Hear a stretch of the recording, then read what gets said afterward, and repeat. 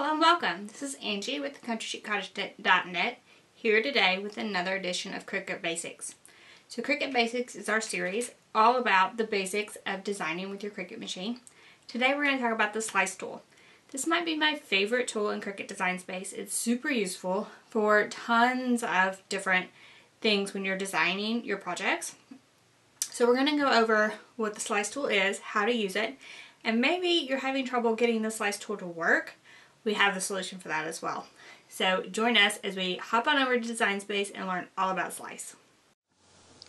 The slice tool is super useful in Cricut Design Space. So we're going to do an example of just a couple circles and slice them out of one another. So add 2 circles to your canvas and put one inside one another. Now you can align these and center horizontally. Now they're perfectly centered upon each other. Then just be sure both are selected. Click Slice. Now you have your original circle, outer circle, your original inner circle, and the piece you sliced out of the outer circle. So now you have sliced the inner circle from the outer circle and have a piece that you could cut on your Cricut machine.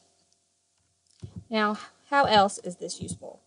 You could also use this for a wide variety of images. So we can pick an image from the Cricut Design Space library. So let's pick this quote.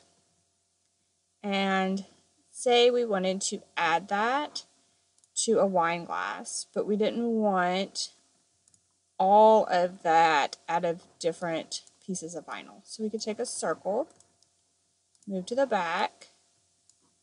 We could align these centered horizontally, pick them both, and why is the slice not highlighted?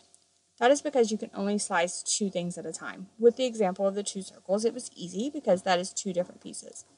With the example of this piece is actually 3 different pieces because it's different colors right now. But we can actually fix that really quick with the weld. So once you weld it, now it's one piece. We can put it back, center it, and now when we pick both things, we can slice them out of one another.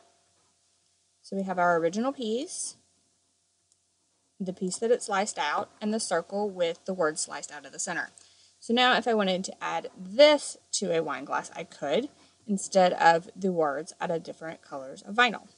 So I hope you will try the slice tool for yourself and slice a wide variety of images for all of your Cricut projects.